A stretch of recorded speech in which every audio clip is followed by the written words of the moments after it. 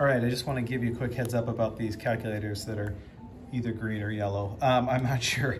So just think about exponents on these. And we have this caret button. We have a square button, which that's, you know, how to square stuff. But if I want to take something to the third power or the fifth power, I can use this caret button. So for example, 5 to the third power, 5 to the third power gives me 125.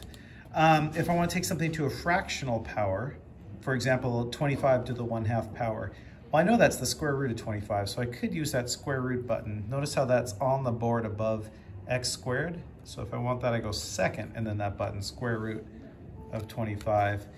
But if I didn't realize it was the square root, or I just wanted to use the 1/2 power, I could still use the caret. I'm gonna go 25 to the, and I'm gonna have to put this 1/2 in parentheses. So parentheses, I'm just gonna go 1 divided by 2, 1/2.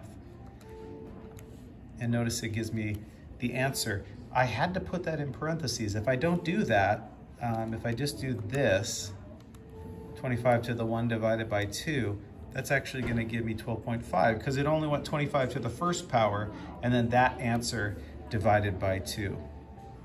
All right, so there's that. Also, we have a cube root function. Notice there's a square root function, not a cube root, an any root function. If I want to take the fifth root of something, let's see, 2, 4, 8, 16, 32. Let's say I wanted to take the fifth root of 32. I would go 5, and then to get at that part that's up on the board, I'm going to go second that button, 32.